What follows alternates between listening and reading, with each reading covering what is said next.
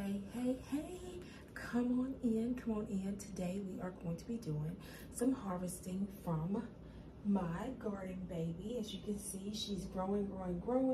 Even though I've been snipping and clipping from her and have made about 30 or more salads from this growing season that I started November. I started November about a week before Thanksgiving of 2022. So she's continued to grow, and what I need to do is harvest some out so that I can let some of the other ones continue to flourish and just plant something different because I'm ready to switch it up a little bit. But what I'm going to do is I'm actually going to, some of you probably remember from another video that each one of my little pods down here has the net pot in it, and the seeds and the vegetation is growing out of the rock wool, right? So I'm actually going to pop out the entire net pot that is holding the vegetation. So let me do that. And what I usually do is I take my little scissors. These scissors are used to only clip from here. I know I need my shears, but you know, educator me just makes it happen. So what I'm going to do is take, and I'm just going to gently press inward on the net pot just to be able to get my finger in there a little bit. And once I got my finger in there, I'm going to pop this right out. I want you to see this. I'm going to gently pull up out of there. And the roots are on there, so I'm going to bring the roots out too. Voila. Look at that. And you can see the roots. You can also see where we've been cutting, we've been clipping, we've been eating, and it's still continuing to grow, and grow. So today, this is going to be a fresh salad for the family and I. We're going to have some lasagna, we're going to have a fresh salad, and we're going to have some garlic bread with it. You know, we're going to put all the toppings on here. But I want you to be able to see it. Look at those roots. Now, the roots look a little short because I actually clipped them as they were growing because they grow down into the water basin at the bottom. And there's like a little hump in there. So what I'm doing is I'm going to be actually cutting those off. I'm going to have some delicious salad. So the next thing that I can tell you is now that this pot is empty right here. Let's see if I can turn it so you can see it. Let's turn it a little bit. It's on wheels, so it turns. So let me show you. Right here, this pot is now empty. Yeah. And what I can do is, because my spinach is growing, I've been cutting from it, I can actually take this one out and move it up. But I'm not going to move it up there today because I'm going to harvest some more from the top, some more of the lettuce from the top, some of the baby greens, the spicy and mild greens from directly at the top, which I am going to be taking some of those. So I'm going to show you the difference. Right here, I'm going to take out some of the mild greens, and I'm just going to go right inside of here and pop that right out.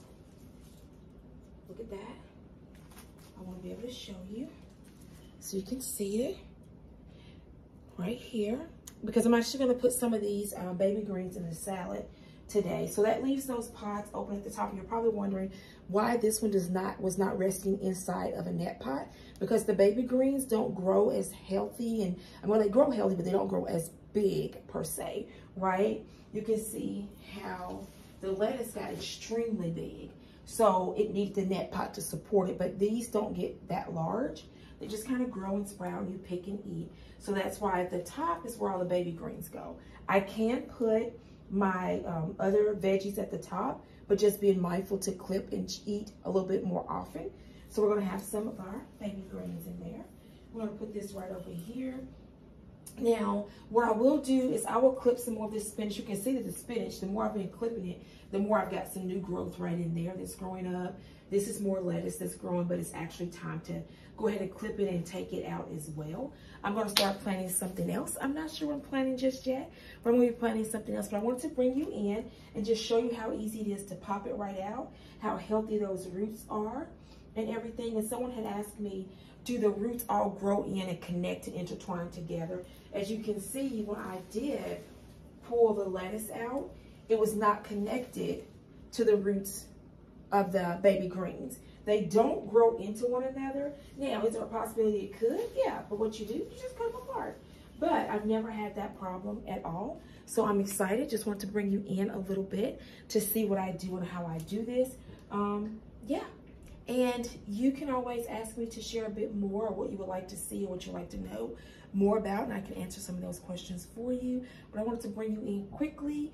I'm moving a little fast because I know that there's feet moving around at the top of the upstairs, and they're ready to eat. So I want to get this salad all chopped up, get the toppings for it, and so everybody can come down and get a healthy meal. There is nothing like being able to grow your own fresh veggies in your home.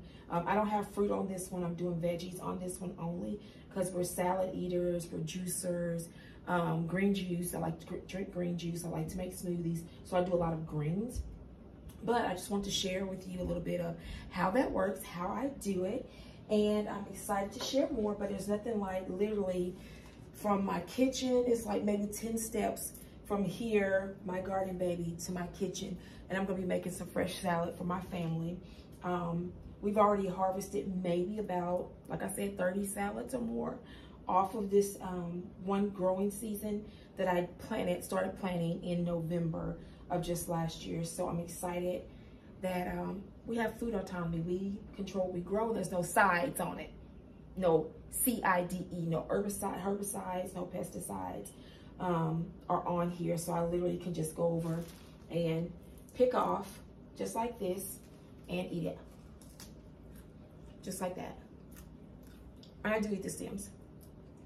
So literally, I don't have to worry about something that's on it and I have to worry about all that extra stuff. I don't.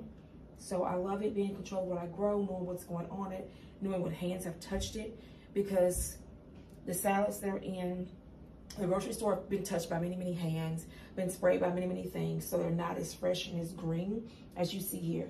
But I just want to bring you in and share that bit with you. I want you to stay tuned for what's going to happen next.